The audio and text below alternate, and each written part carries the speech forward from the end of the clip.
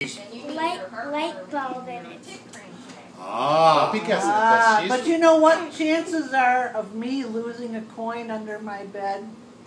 Not good. No. Not this part. I don't have a lot of coins to go checks that under bed my every bed. night. And $100 bills float away. Okay, just turn the sentence over. Okay. If you use a flashlight to find the coin that rolled underneath your bed, it works because it has a light bulb in it. So does your refrigerator, so you can see what's inside it. If you want to play baseball at night, there must be lights shining onto the field. There are light bulbs everywhere. Even when you get an idea, a light bulb comes on. There are light bulbs everywhere.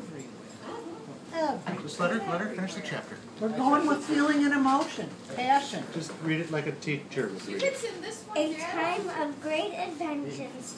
If you like to read about history, you probably already know that the 18th and 19th centuries were times of great and wonderful inventions.